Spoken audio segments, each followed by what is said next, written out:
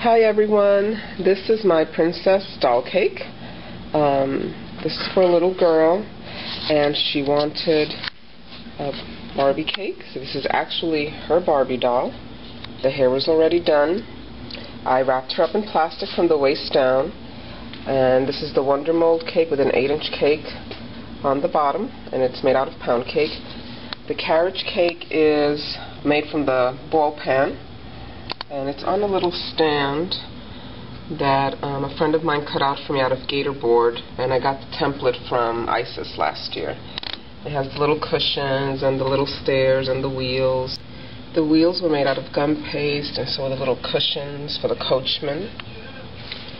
The stairs were handmade out of fond, and then I pressed them with a cobblestone impression mat to give it a little more texture, a little more interest. And the curtains were, rolled out and pleated, and sorry about that, textured mat put on them. So there she goes.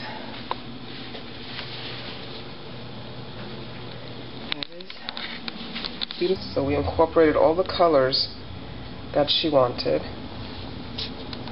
and I'm pretty happy the way it came out. A cake fit for a princess. Thanks for watching.